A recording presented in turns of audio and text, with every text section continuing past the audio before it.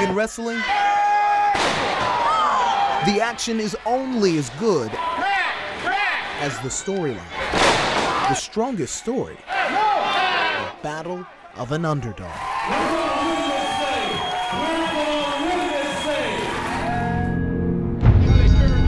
Matt Cappotelli, the fan favorite who fights to the last. Matt Cappotelli dusts his shoulder off. Why don't you just taking it to Charlie Haas? Spinning back up. To fans and friends.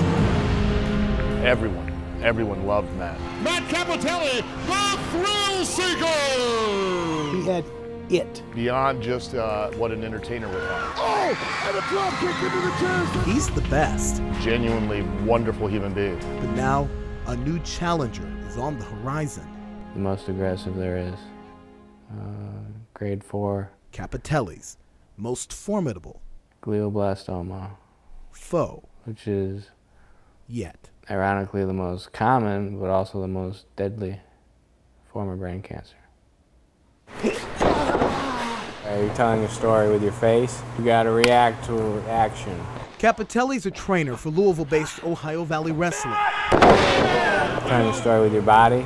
His story is a sequel, a rematch. Cappotelli's first battle with brain cancer in 2005 was a drama-filled fight that played out as the world watched. He won a reality show 2 years earlier and a WWE contract. He was assigned to OVW in Louisville as a developmental trainee. But Cappotelli never made the call up to a full-time spot on the WWE roster. Setbacks kept him back in OVW. First a broken leg, then a concussion, and then this fateful blow. He got knocked out. When he came to, he just didn't have all his faculties. So Al and myself sent him to the hospital. I hadn't even thought I had a concussion. I felt completely fine. I thought they were gonna look fine, nothing, go home. A team of doctors comes back and say, we find a mass in your brain. We don't know what it is.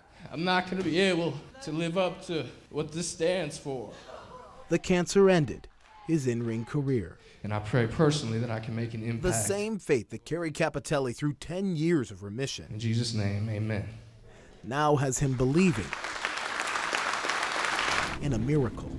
Yeah, this is a significant tumor. In June, surgeons removed 90% of the mass, pressing here on Cappotelli's skull. A diagnosis of cancer like this is not a war, it's a military campaign. In other words, you fight battles, then you have to replenish, then you reorg, then you fight again. But it's a journey.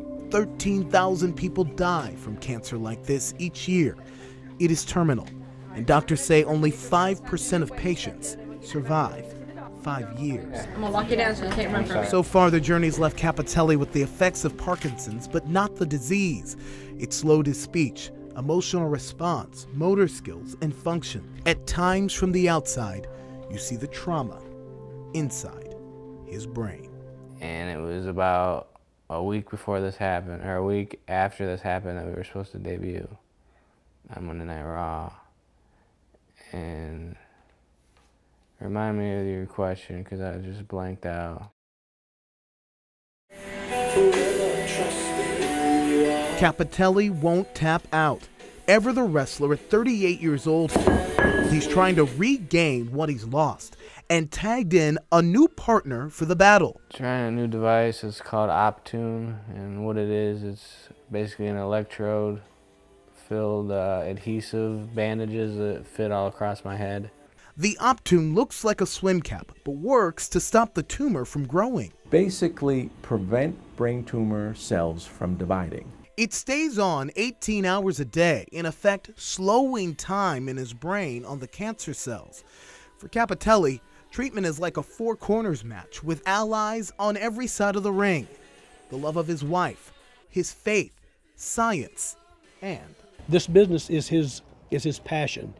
I think it's his therapy. On this night, Cappotelli is once again the star of the show. Hey. Former students, 30, friends, even some foes gather for a benefit wrestling event in his honor. Matt Cappotelli's story, though it seems unfortunate, I want it to be portrayed as a story of hope, unending hope. Fans around the world have formed Team Cap. A lot of you might not understand how much This moment means to me. Rallying behind their champion, raising more than $30,000 to help him with medical expenses. Because it's times like this that you need to know who's in your corner. We got your back, my friend. We got your back. No doubt, Cappotelli's back is on the ropes. When I do get through this, That's right. I do finish this. But he wrestles with life the same way he did in the ring, believing he will triumph one more